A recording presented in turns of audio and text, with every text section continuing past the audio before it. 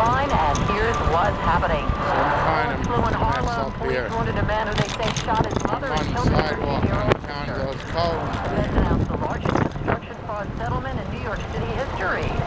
Looks like property owners are getting the upper hand in the battle against bedbugs in the Big Apple. And Tim Tebow tackling a touchy topic. The 10-10 winds AccuWeather forecast. More clouds and sun this afternoon.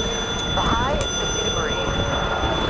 This is Doug Thompson. The Mets welcome Jose Reyes back to the field. Tonight, Yankees go for 2 in a row in Texas. The Devils host the Panthers, needing a win to extend their season. Wall Street stock prices remain mostly higher. He's got a cone under your knees there. The NASDAQ is down 12. He's got a cone under him. Time for traffic and transit on the ones, and here's Matt Ward. Pull that cone out from under my bump. Out here in the Winds Jam Can. This report is sponsored by Hammermill Paper. The Grand Central eastbound side, first of all, has delays on the eastbound side from just before the Long Island Expressway coming down to Jackie Robinson Parkway, and then it's jammed at Francis Boulevard down to right beyond the Clearview. It's a car accident in the process of being